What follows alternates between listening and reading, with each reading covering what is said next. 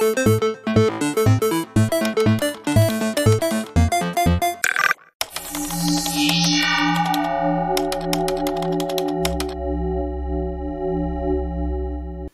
our next talk is hacking German elections, insecure electronic vote counting, how it returned, and why you don't even know about it. For the Germans listening here, did you notice that in Germany voting became more electronic recently? In case you're from outside of Germany, I do live in Germany and I did not notice that myself. However, both of our speakers volunteered as election workers in Germany and researched on the topic of security for elections, and they promised to tell us how elections can be made more secure again. Our speakers are Tobias, he's an IT security researcher focusing on offensive security, automotive security, and capture flag challenges. And Johannes, he's a postdoctoral IT security researcher, and both work together at the Fraunhofer ISAC Institute. Enjoy the talk.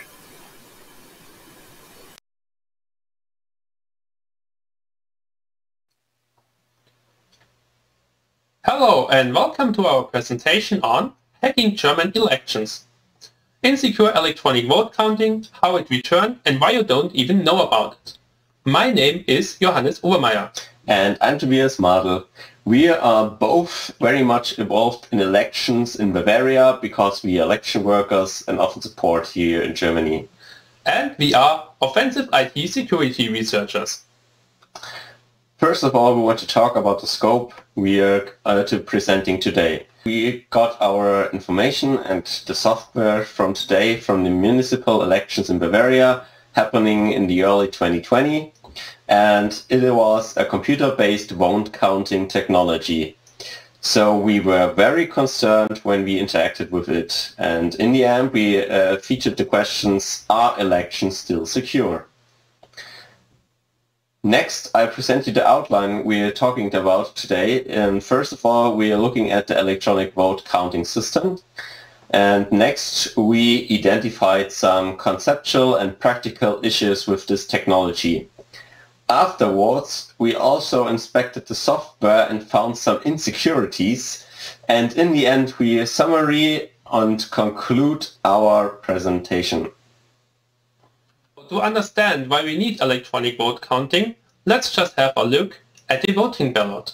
This voting ballot is in its paper form about 1 meter wide and 50 centimeters high. So that's quite a large ballot with a lot of candidates. Let's just sum up the facts. So we have a total of 599 candidates that are spread out over 9 parties. Each citizen is allowed to cast up to 70 votes in this election.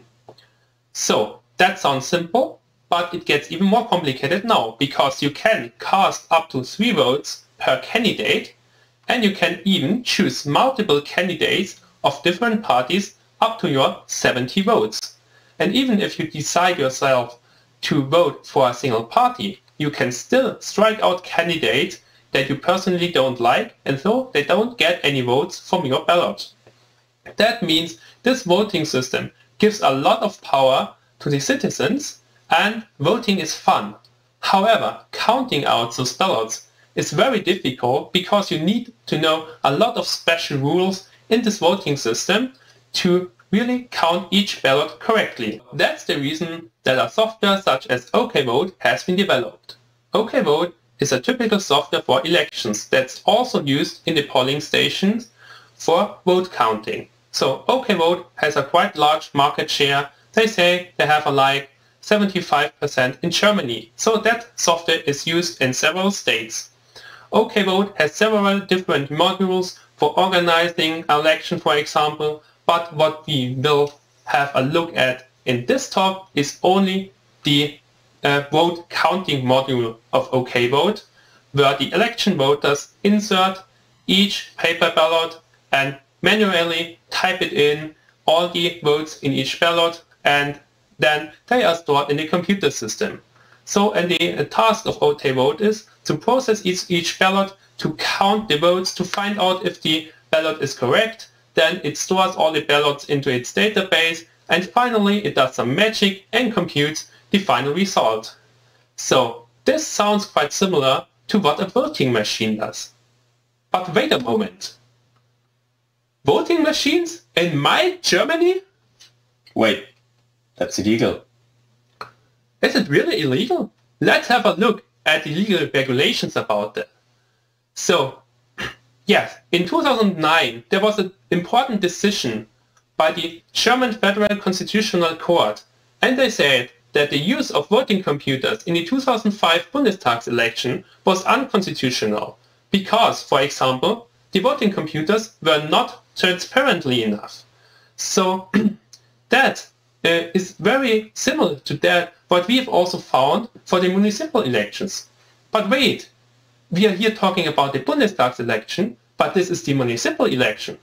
And we have different rules for the municipal elections.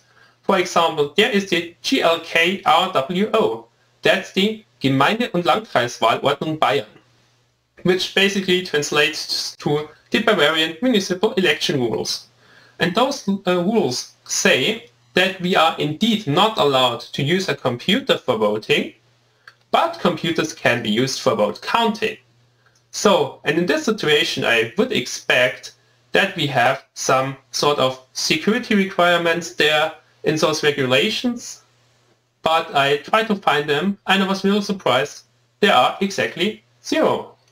So, if there are no legal requirements, are there at least any software side requirements or certifications for OK Vote which promote some security? Yes, there are. So I had a look at the website and I saw this nice little paragraph here. And it says, elections with security, and during the development of OK Vote, they put the highest emphasis on the topic security. They follow the BSI and OWASP recommendations on security, and they have a certified data center with very high security standards. And how does it look in practice? Well, I rather would not show you this here. It's really scary.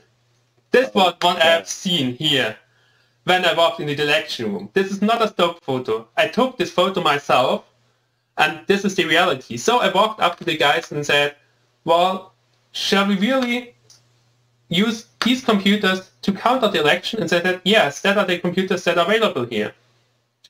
So, and I pray to God that this for some reason does not work out, and Windows XP did not disappoint me, because when I tried to start the software, it failed. Because that's a 32-bit system and OK Vote needs 64 bits. So yeah, that was great. So we did not use that Windows XP machine. So instead we had to search for another machine and came across this one here. That's a Windows 10 machine. That's fine. However, it has an outdated virus scanner. So, well, it's better than nothing. So this machine was used instead then. So, but just let's keep in mind what they are promising us. Election with security, we really doubt that. Let's now look at the IT environment and why it came to that situation. So first of all, this is not fully the fault of OK Vote, because it's the task for the local administration to provide hardware for vote counting, and the AKDB, so the vendors of OK Vote, say that they recommend to use secure administration computers. That's fine so far, but we simply don't have enough secure administration computers for that purpose. So for example, in the town where I'm from, we needed around 8 computers to count out this election, and we simply did not have enough in the town hall. And what's even more, the election room, it was in a school, and there are already school PCs available there, so they were just using the school PCs. So, and those were even elementary school computers. So I'm not really sure about if all the pupils know which link they are allowed to click and which one they should rather not click on. So these systems might be insecure, they might be malware ridden, and even it is possible that someone had manipulated them in advance. We cannot really exclude that. However, I don't want to blame the administration here. because it did a great job in organizing this election. It's really much to do for them, and it did really well. So everything that worked out well at the end. However, they are no IT security specialists, and we cannot demand from them that they know each detail on how to set up a system correctly and what are the risks that are associated with insecure computer systems in elections. That's just not their job. So, however, we still ended up with untrustworthy systems here because, as we have seen before, there are no legal regulations against that. Now let's see how we create a digital result. Exactly. So we went to our voting places. We were presented with each one got a PC, and we got the ballot stack. We had to count and then enter the results. So Johannes is team 2 and I was team 1. And we started entering the ballots in the PC. And from this on, they were digitalized. Team 1 in green and team 2 in blue. As soon as I was finished entering my ballots, I put them on a USB drive and handed them over to Team 1. Exactly.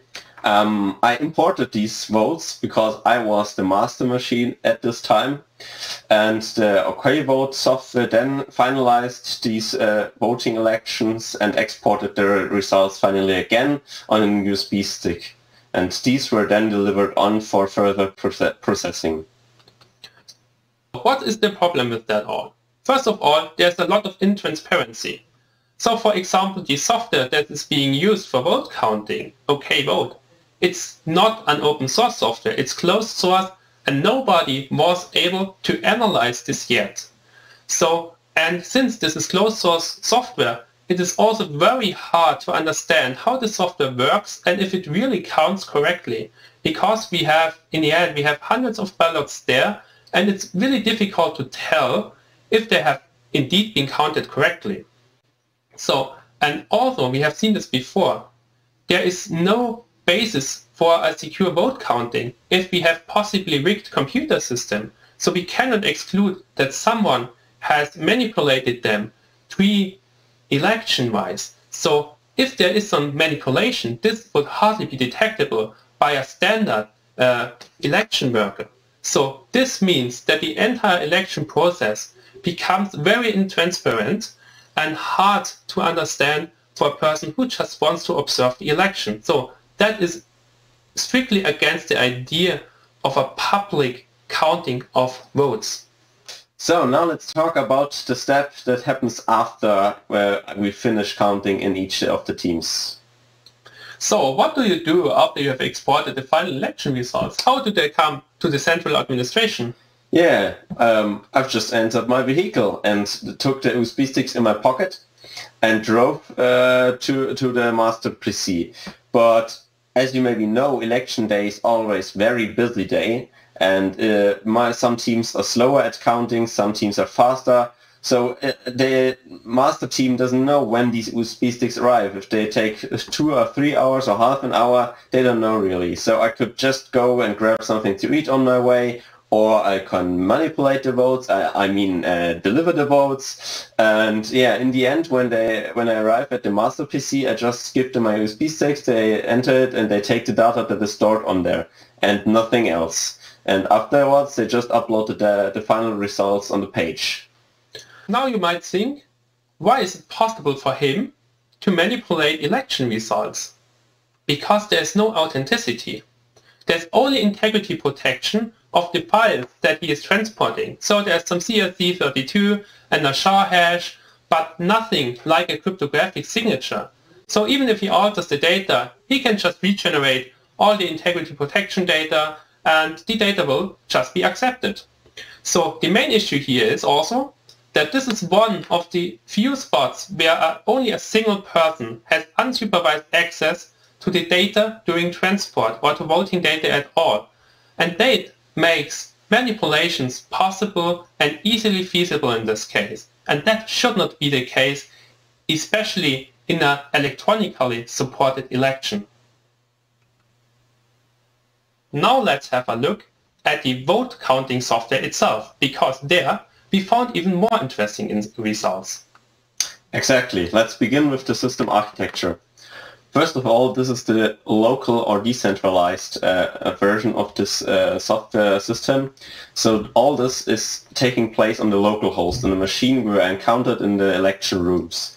And on these machines was an Apache Tomcat web server running, which was connected to a MariaDB, and the user was interacting with the voting system via a portable Firefox. And as the AKDB said in before, they were very concerned with security. So let's think about what attackers they had in mind when they designed the system, and from which the system is to protect from. Is it the user that maybe attacks the system, the vote count system, which is normally just election workers that are on their free time there to help executing the election? Or are they having the network attackers in mind that come from completely different places and try to manipulate the network from outside? First of all, we took the user as one of the possible attackers, and even if in this environment we found some really broken stuff. First of all, broken access control. But how it's all about? Well, that's the login page when we just logged in our voting system and clicked on administration page, where we can change our password, edit our profile. These are the buttons on the left. And as you can see, we are clearly logged in as the user 42, and there is no more things to do than select which counting part we want to do, the general regional vote or the municipal votes. And that's all we can do on this page. Now let's switch to the system administrator. There we have the admin account, as you can see on the left upper side, where we can now do very much more than the normal user. We are again on the administration page, but now we have the user administration where we can create or delete users. We have the reopen or close voting mechanisms. We have imports, we have exports, and also what's not included in the screenshots, submenus like deleting finalized results and so on. So we picked out two very interesting URLs for you. First of all, we are taking the Bezirk wieder öffnen, which is translated just to reopen election. After the election is closed, it's normally finalized, so no more votes can be entered in the system. And the other link is löschen, that translates to delete data, which then in the end deletes all the data from the machine. So no more private or secure data is stored on there. And this is what they look like when we open them. On the left side we see the reopen dialog, and on the right side we see the data delete. But wait, this is not the admin view, this is the user view. So they did not check if this user is even allowed. And we also have to say that this is not just the view of it, it is fully working and is completely functional when we just go through the process of deleting or reopening as an election. What's the problem with that? Yeah, as you maybe already guessed, reopening elections could create the probability of sneaking in some additional votes for the candidate I favor, and additionally, if I want to mess with all of the voting, I could just delete all election data and you would have started from the beginning and completely delay or deny the voting. But why is this even possible? Yeah, we found out that this is their access control check in their software, and this function is called get Zugriffsrollen, which translates to get access roles. So normally there would also be the software in place to check if this role is allowed to access this kind of site, but they just returned null and not implemented it. And that's also nice work to implement access control. However, I think we can propose some mechanisms that could have prevented this. First of all, hidden information is nothing you could rely on. If you just don't show where you can click to get to this URL or to this page, that's not really secret, because maybe you find some leaked source code, or you make show serving at an admin, or you just by accident type in the wrong URL and get to this hidden information, or you exactly use software scanner to find something hidden. So hidden data is just not secure. And on the other hand, you should finalized your implementation of access control to have access control and even tested once to be sure that it works. So in the end we can conclude that hidden data is not protected data. Let's now come to another type of attacks, cross-site attacks. A cross-site attack is a sort of interference between two websites, where one website, for example, tries to do something on behalf of the other. The goal is often to deceive the user or to trigger the manipulations.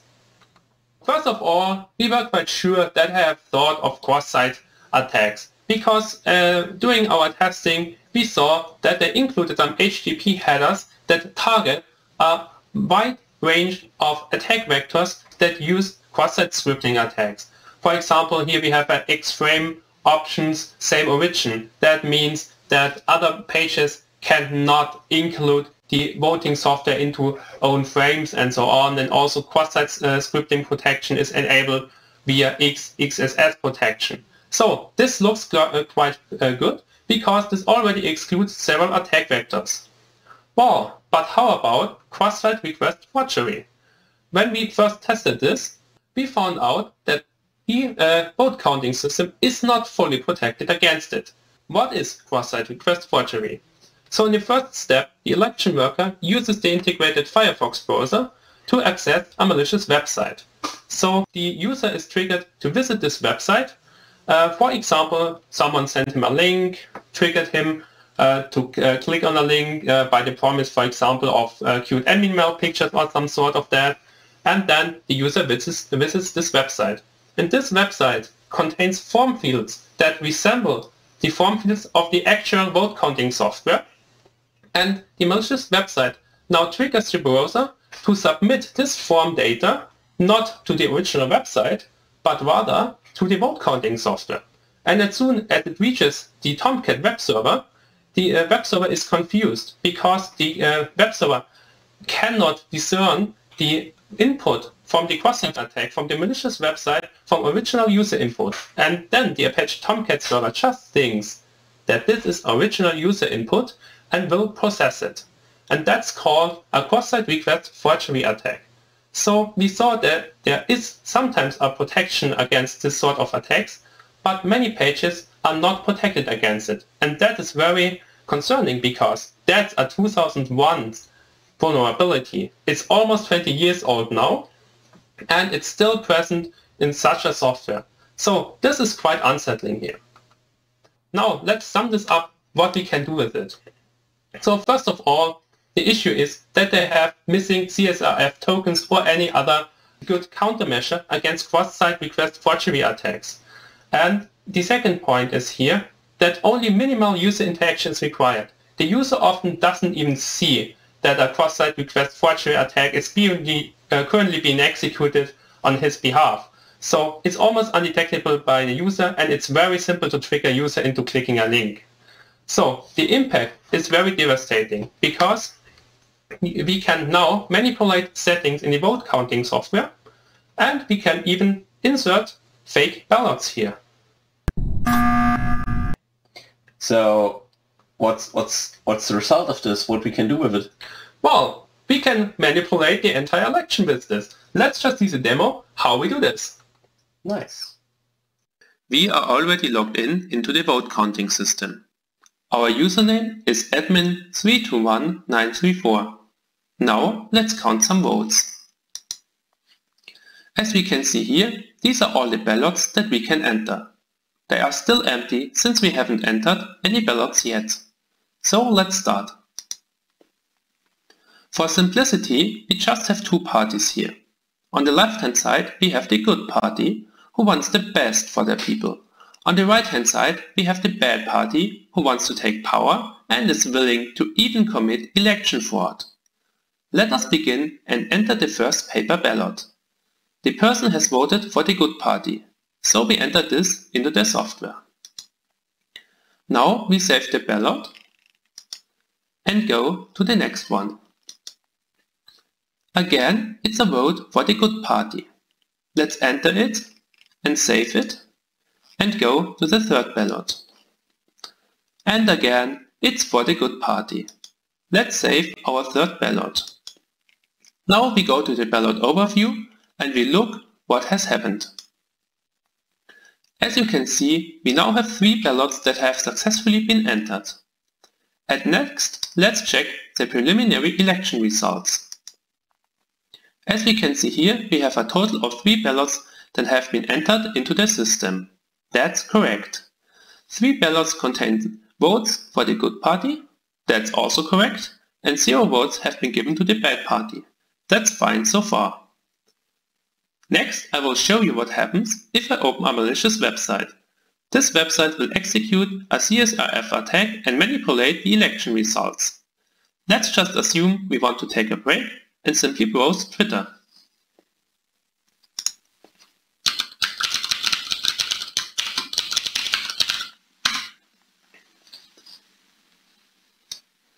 Okay, here we are. There's a cute cat picture and there's a link to even more of them. Let's just play along and get tricked into clicking that link. Oh, look at all those cute animal pictures. Look, a hungry rabbit, a monkey, a little hedgehog, and 2 cute goats and so on. And when we are done browsing, we close those tabs again and return to our vote counting software. What we notice now is that our username has been altered and we just got pawned. We were tricked into visiting this malicious website. The website executed a CSRF attack on the vote counting software and did some manipulations. Let's see what else has changed. However, our 3 ballots are still there, but now we take a look at the preliminary election results. What you can see here is that the number of ballots that are in the system has been increased to 8. We now have 5 additional ballots that were not entered by us. As you can see, the good party still has 3 votes. That is what we have entered. But now the bad party has taken the lead. They have 5 votes now. This attack has indeed manipulated the election results. This is really bad because we cannot even see those additional fake ballots that have been injected. However, we are lucky because we noticed it since we have expected this attack. But we won't notice it in every case. But what happens if we don't notice? Well, that happens. So, for this example, we just assume that Team 1 has 3 ballots that they have entered into the computer system, and Team 2 has 6 ballots that have been entered into the computer system. Now, Team 1 visits their malicious websites and 5 fake ballots are injected into the election results. In this case, the attacker is very smart and injects the ballots at a location where the Team 2 ballots will be expected in the future. So, what happens now is Team 2 exports their ballots and Team 1 tries to import the ballots of Team 2. And now the following thing happens. Because there are already ballots present at the location where the Team 2 ballots should go to, the import process is not fully successful and only a subset of the ballots are imported. So the majority of the ballots, in this case 5 of 6 ballots, are just discarded because they don't fit in the database anymore, because that location is already taken by the fake ballots. So usually we would expect that this generates an error message or at least a warning, but this does not happen. This is a silent failure of the software. And what's even worse is now that the sums finally are correct. So that means we now have 9 ballots present in the system and 9 paper ballots that were initially available. So this looks like we have entered all the ballots and everything seems to be fine. So we will now close the election and generate the final result. And that is what happens now. As you can see, we have only 4 votes for the good party, but 5 votes for the bad party. So the bad party has won the election by manipulating the voting system using this CSRF attack. And that should never be possible because this is not what we expect from a voting software. And in this case, the result is rigged. So, have you also thought about network vulnerabilities? Yeah, sure. That's exactly the other side of the coin. First we checked the election worker side for attacks, but now we checked the network side and scanned and analyzed the system at first, and then we looked like this. Open ports everywhere. And as you can see, they fully exposed the Apache Tomcat and the MariaDB to each available network on the system. With this, we thought, yeah, let's maybe try some newly discovered vulnerability, which was currently recently found in 2020, called GhostCat. And GhostCat is an attack against the AHP protocol from Apache. But let's check the Apache system and how it's built. First, the Apache has a web root, which serves static resources and HTML or JSP files. And additionally, it can include class files or class servlets, which are combined with these JSPs or HTML files and then served to the user. So we prepared our ADAP shooter with the URL of the web application, added the port, added a file we wanted to read. In our case, it's a private test class file, because maybe what we could leak about this, but we'll see.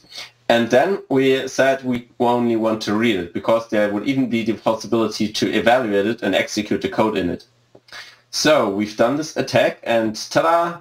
We got a result. And this is the bytecode of the private test class. So let's just drop this bytecode in our cup of coffee, and maybe we can pull out some source code from it. And yeah, that's what we've read out, because why not just test your encryption mechanism with the string? But this is not a common string, as we later found out. This is the real root productive password of the MariaDB. And this was like... So, what's the problem? As you maybe clearly see, with this attack we could leak out the login of the MariaDB and probably even more logins or passwords. And additionally, we could leak the whole source code over the network without ever accessing the PC in the election room. And this was only possible because they completely exposed all machines and applications to the network, and this should never be the case. So in result, how can this be prevented? First, you should never expose these unneeded ports to the internet, because they don't even use the HTTP proxy in their application, but just left it on the 0000 interface. Next, you should keep your software up to date, that if some vulnerabilities were found, you should not be vulnerable to it. And last but not least, never use productive passwords as your unit tests, because that's not the best idea to do. In the end, to sum it up, avoid at all costs any additional attack surface to prevent these kind of attacks, even if you don't know about them yet. After Toby has shown us a lot of interesting Apache stuff, I tested the database for its security. For the first analysis, I was just starting with the same PC where also the software was installed, and I tried to gain access to the database. So I was coming from the host localhost, I tried to use the username root, and then I saw that I am asked for a password before I'm allowed to connect to the database. However, finding the password was quite trivial to do, because all the stuff I needed to know for that was included in a class file, and I was able to decrypt the password without any issue here. In that moment I realized that also the password that Toby has shown us before, that he found with the GhostCat vulnerability, is indeed the MySQL root password here. So after I had access to the MySQL system, I tried to dump the user table to look which users are allowed to access the database. So, and that is how the user table looks like. We have 4 times the user root, and the user root requires a password if I'm coming from localhost. But wait a moment, here we also have the host PCI 9039, and as you can see here, there is no MySQL password statement. That means that someone coming from host PCI 9039 is always allowed to connect as root and does not even need to provide any password for that. And that's really strange. So what could happen from this? Well, Now someone on the network can now do just some voting manipulation that's quite trivial, because as soon as I set my host to the correct host name, I get full access to the database where all my local voting results are stored. And since I'm root, I can interfere with them, I can change them however I want to. And this vulnerability is so severe and trivial. It takes me no effort to do this at all. And so we won't even go into a demo here, because it's so stupid simple in this case. Usually I would say that's enough for today, because we already have full access to the voting system and can change whatever we want to. However, this time we decided to go deeper, because we saw PCI 9039 as a real door opener. So we have access to the voting results, we can change them, but we still don't have access to the entire voting system. So what about the PC? Might it be possible with that root access to the database server to gain remote code execution at that machine? So for this experiment, I used the following setup. On the right hand side, we have the voting system with the exposed MariaDB database server. In the left hand side, that's my system. I named myself PCI 9039 just because I can do it, and I establish a connection to the MariaDB server. I use root as a username, I don't need any password, and it is immediately accepted. So now that I am connected, I'm allowed to issue commands. For example, I can now instruct MariaDB to enable one of its plugins. This plugin is called HA-Connect. It's one of the plugins that usually come directly with MariaDB, and this is a very powerful MySQL storage driver. So now I will show you what I can do with that storage driver. So at next, I will now create a table that's called PWN, and I'm using the HA-Connect storage driver, and I instruct the storage driver to create a file that's called pwn.dll and to place it right into that plugin folder. There is nothing that stops me from doing so. So that is one of the special features of the HA-Connect storage driver, that I can just say this table is mapped to that file in the file system. However, this file is still empty because the table is empty. But since this is a database, I can now just issue insert into statements and load whatever data I want to, for example, some malicious DLL. I can just load into the table via that insert into statement, and then it is directly written into our malicious DLL pwn.dll. Okay, so at next, after I've finished writing, I will instruct MariaDB to enable this plugin that I have just uploaded. And enabling a plugin means that we are executing the code that is stored in this DLL file. So and that means we have remote code execution. I don't even ask what you can do with remote code execution. Well, I can do everything. So that means I have now gained full control over the entire vote counting system. So I'm not only talking about the data in the database, I'm talking about the entire computer that I can now fully control and manipulate however I want to. And that's possible only by using the voting software and accessing it over the network interfaces that it has exposed. And now I will show you how simple this is to execute an arbitrary program on the system. This is the vote counting computer system. To begin, let's start the vote counting software.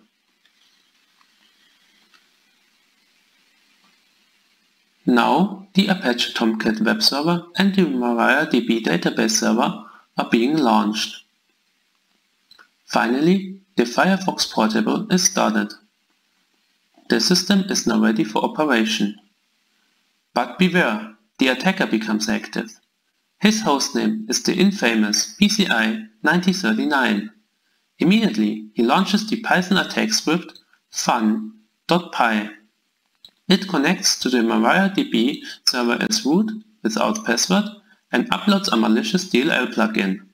When the upload has been finished, the malicious plugin is executed.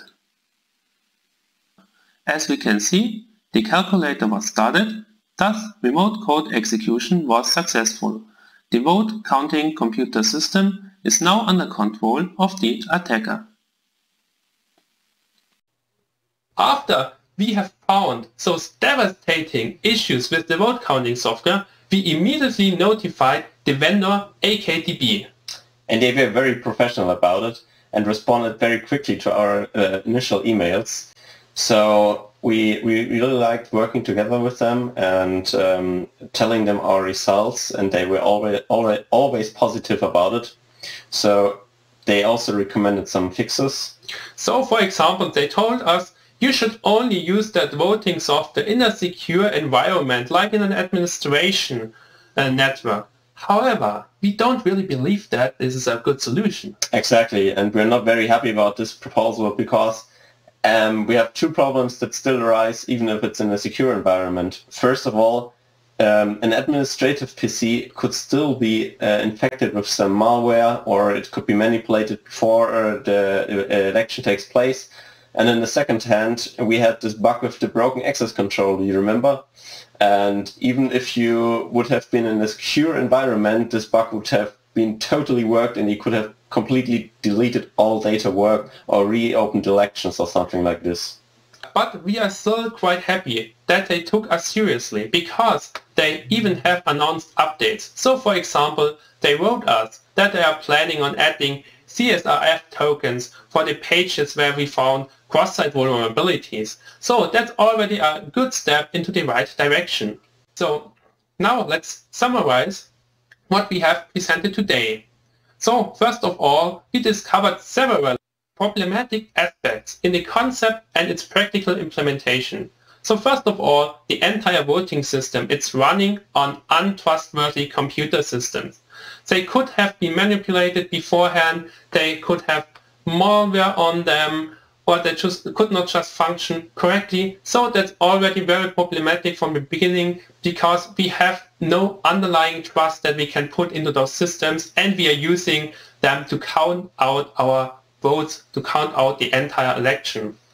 So what's even more is that even if we use the software and the PC that lies beyond it is secure, it still has not enough transparency. It's very hard to understand what the software is exactly doing and how is it doing this.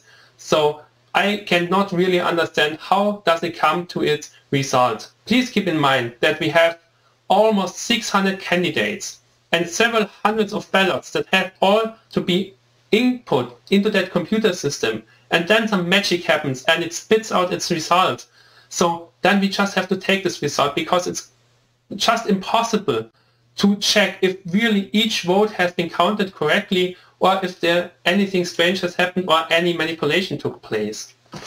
And this is also possible because we found lots of vulnerable software, and not just the system security was affected, but it was also absolutely possible to manipulate the whole election from very many parts in the network. And this leads us to conclude that these elections are at a high risk with this technology. So, and this is the reason that we want you as election worker. The more eyes are looking at the election, the more secure it becomes. And if you are interested in becoming an election worker, just get into contact with your local administration. They are always very happy to have volunteers who want to take part as election workers. So, and from my personal experience, I'm doing this for several years now, it's also a lot of fun. You get into contact with a lot of people. So I enjoy this a lot, and I can just recommend it. And this is a good way how every one of us can support the democracy in their country. So to conclude our talk, we found out that security in this technology is really bad. And that's not all of it. So this is just the tip of the iceberg, because we looked only at one of the solutions that is available for vote counting, and this was also in a special configuration. So what is even more difficult to say is what happens behind all the stuff we have seen today, because when we export the data and bring it to the central administration, and the data is imported and uploaded, so where does all this data go? Where are all the results from all these data, from all the polling stations are summarized? we don't know that yet how this works. We don't have the software that we can analyze. So there is still a lot of work that has to be done here to really check the entire system. We just took a look at a very small portion, and that is just the vote counting software here. Next, we were very shocked that this information that vote counting is already shifted to software is not publicly known. And this is also why we created this talk today, as this is an information that is crucial for the democracy, that there's already this software in use and it is not really secure. So this was a big thing for us to bring it out to the people. So, and one other thing is, everything that we have seen today is entirely legal, because at least in Bavaria, we don't have any rules or any laws against the use of unsecure computer systems, of unsecure vote counting software. So as we've seen in the beginning, we only have very rough legal guidelines where it says, well, you can just use computers for vote counting. But we need stricter guidelines here because it cannot continue as we've seen it today. And in other states in Germany, there is sometimes something like let's say guidelines or even certification process for such digital software. But in most states that I had a look at, there are no rules at all. And that is nothing that should continue in the next years that way. Additionally, in the end, before any of this software to electronically count the votes should go live, unbiased tests for everyone should be available to prove themselves that this software is secure and this software is doing what it's promising to us, because it is directly influencing our democracy, and if this software is manipulated, it manipulates our voting, our election and our democracy. So in the end, we can just leave you with two questions. How much digital support is required? And how much is tolerable?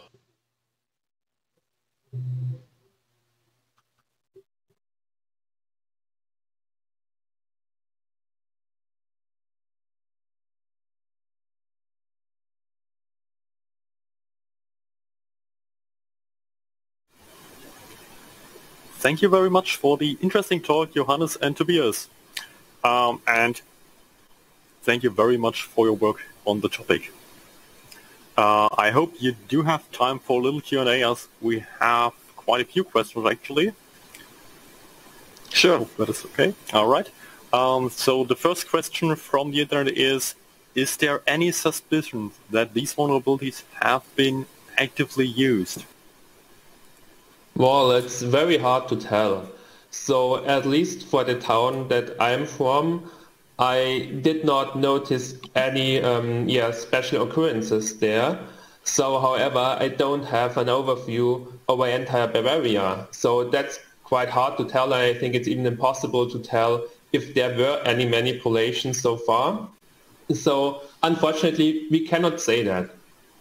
Additionally, we just at one place in this whole system, so we don't have an overview if there was any mismatching numbers or there any other influences that happened, but that we didn't see at the moment because we were just at one position in the system, at one station of the election. Okay, thank you for the answer. Do you believe that it is possible to have a digital vote that is as secure and trustworthy as physical or paper-based voting is?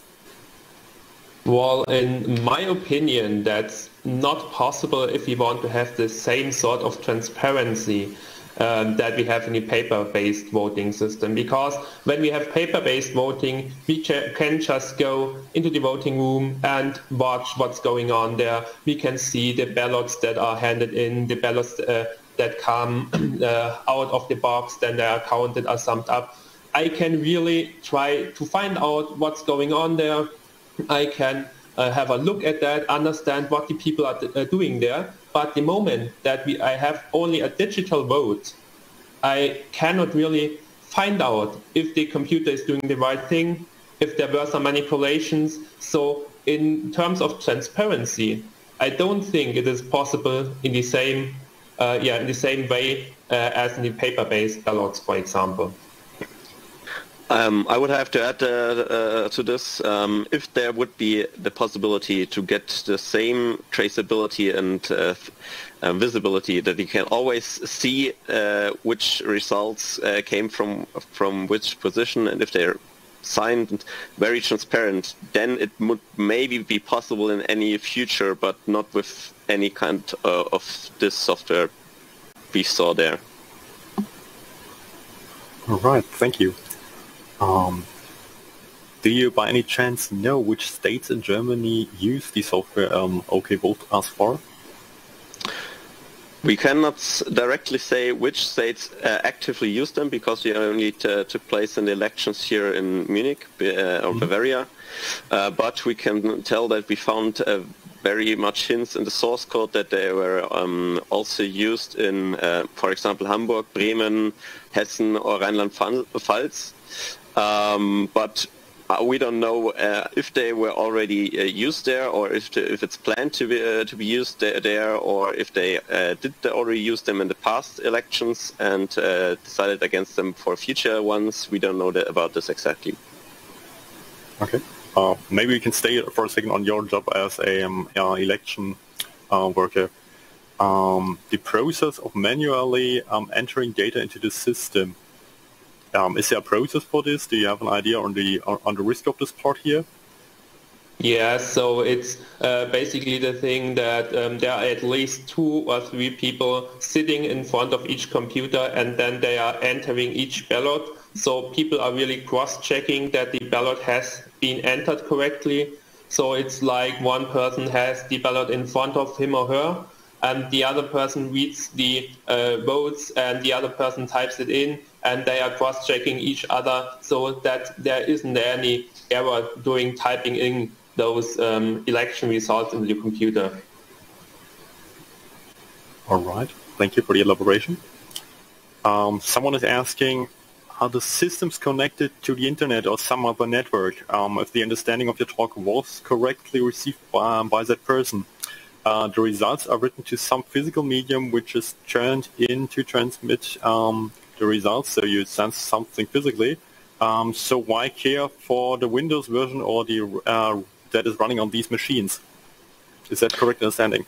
Well, the problem with that is that it depends on the local administration how they set up their computer systems. So I also read this in the chat here. Someone has written that they had their voting software in a very limited network connectivity. So the computer was not connected to the internet. However, it depends very on the administration and on the computer network that is being used there. So it is entirely possible that computers are connected to the internet, because there are no guidelines on how these computers are allowed to be set up. So I cannot fully exclude this. So, and if someone, for example, just enables the wireless network or connects to some unsecured hotspot, they are connected then. So it's hard to tell here, but I would not exclude this possibility. To extend this answer, we even tried to find out if there is any software side protections that checks if there is internet connection present, and would then deny this voting system, but there wasn't, or at least we couldn't find one. So even if the administration was not advised if the PCs should be disconnected from this from the network, there isn't even a security mechanism in place that would check this and stop it, or even show a warning that this is connected and they should be disconnected from the internet before the counting can begin. Interesting. All right. We have one message on the IRC from someone who worked with this particular piece of software in demo mode by themselves, obviously. And the question they have is, did you notice a possibility to enter negative votes for a candidate? So saying -2 votes, for instance. Well, that's difficult to tell. I thought about if this is possible, so perhaps you might have to manipulate the database directly. So I'm not entirely sure. I'm not sure if I tried this out, this one. So, but however, as soon as I have database access, it's entirely possible to manipulate anything. So, well, we could try this out again. However, I don't think that it changes much in our result. So, yeah, that's an interesting question so far. I cannot answer this right now. So I'm not sure, Toby, have you tried out something like that? We've tried manipulating some already submitted votes, but I think this was not really possible. However, as you showed, when you export the data and import into the main PC, the votes that were already in place, possibly by an attacker, would then discard the newly imported votes. So this would probably replace this data and these votes. But via the web interface, I think it was not possible. However, we found enough vulnerabilities with database access that you could do it by this way if you want to. All right, thank you for your explanation. Out of pure curiosity, people ask, how did you get access to the software in the first place to carry out your analysis? Well, that's a good question here, because there's a nice story behind that. So I was election worker, and I was setting up the system and doing some IT support in the evening. And at some point we tried to merge our results. So we exported the results from one computer to move them to the other one. However, the import failed because there is some artificial limitation in software. So as soon as your export files are larger than 10 megabytes, they cannot be imported anymore. So this happens quite quickly when you have a few hundreds of votes or a few hundreds of ballots, and then the import doesn't work anymore. And I had a look at this file, and it was just a JSON file with a lot of white space.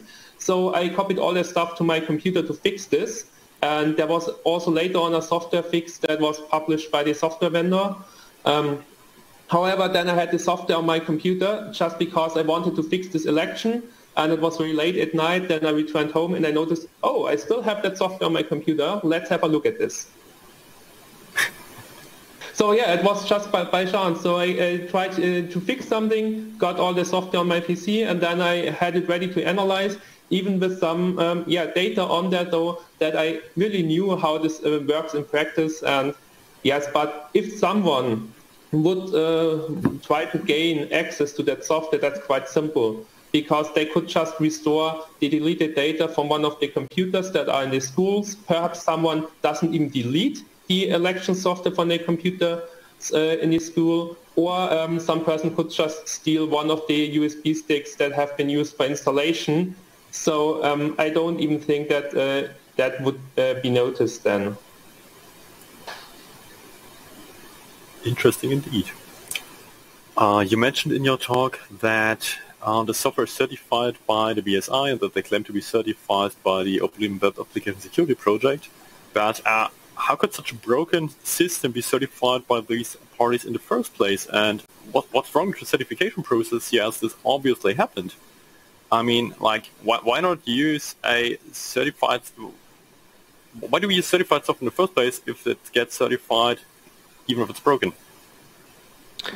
I think the first point about this is that we already mentioned in the talk that there are no legal requirements. You don't need any certification that your software can be used in our voting, in our elections here in Germany or in most parts of Germany.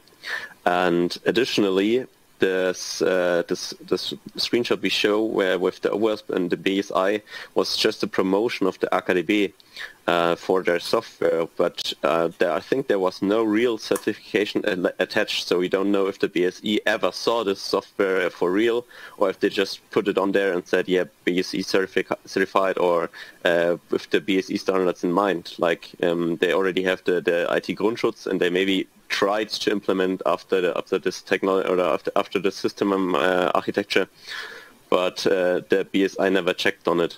So I don't think there's any real certification for the software. So just to add a few details here, that's not really a certification there. They just said that they follow the BSI and OWASP guidelines. I think that was also the wording that was used on the website. So there's no real certification behind that so far. Thank you for the answer. Do you know by chance how the municipalities publish the election results? Well, I don't know in detail how it works. So when we handed in our election results, they got uploaded onto some other software. And that's also the end that I've seen. So they're entered in the computer system and they're electronically transmitted. And that, first of all, it generates a preliminary result. And finally, there's a final result generated. But however, I don't really know how this works, but the election results that were generated with OK Vote are definitely going into the final result. So perhaps there's also some paper-based protocol between that. I don't really know if they're using this, the data that's in the computer or the data that is on the paper, but however, it doesn't change very much here. Okay. Jumping over here a bit, the last question would be, what in your experience, how practical and expensive are hand recounts here? And did you observe these?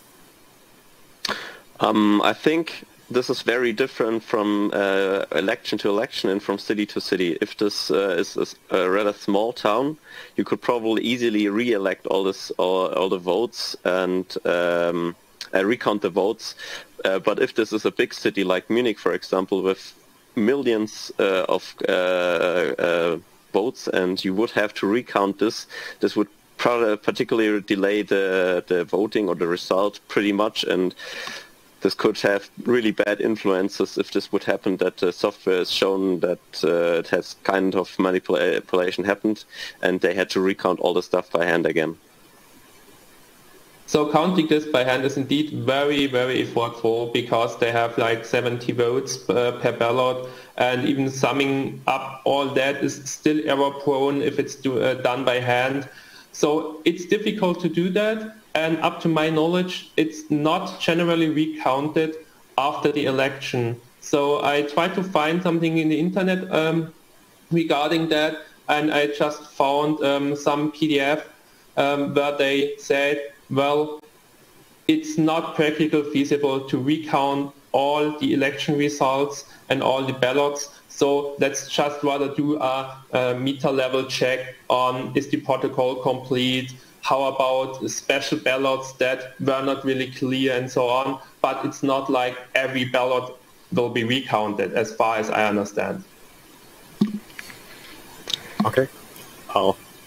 Thank you very much, Tobias and Johannes, for answering all the questions. Thank you again for your talk. Thank you. Thank you.